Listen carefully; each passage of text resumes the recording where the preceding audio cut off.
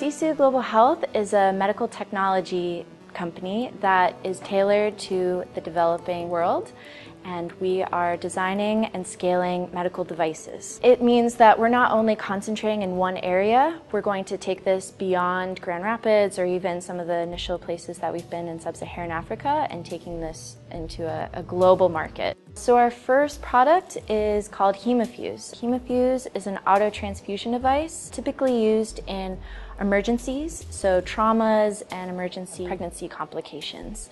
This allows a clinician to salvage the blood from an internal hemorrhage and then retransfuse it back into the patient immediately. It doesn't require electricity, it's reusable, and this can be done in less than 10 minutes. Designing a medical device, there are a lot of challenges with actually getting a product to market. You can't just make something that you say is a medical device and then sell it.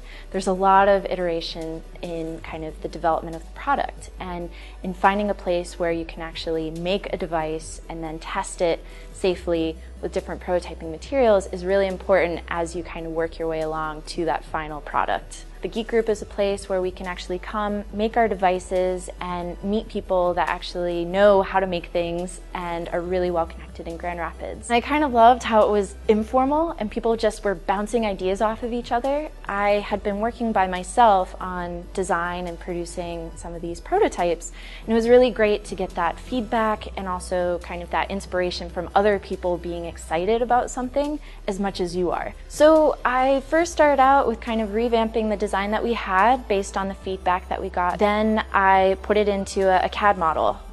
So that's something that's actually great here at the Geek Group, is it has CAD software that I can use, and also being in the machine shop, it allows people to kind of hover around you a little bit and see what I was doing and see kind of how it was progressing, and then actually going down using the different tools to construct the prototype, just facing off the plastic, also just drilling and cutting and doing all those basic machine steps. I was able to make everything that I needed. The staff at the Geek Group is great. It's great to have people always around. You never know who you're going to bump into, see what they're working on, and then they always have feedback for you. So no matter what you're doing, if they come over and say like, hey, how's it going? What can we do? And how can I make your day better?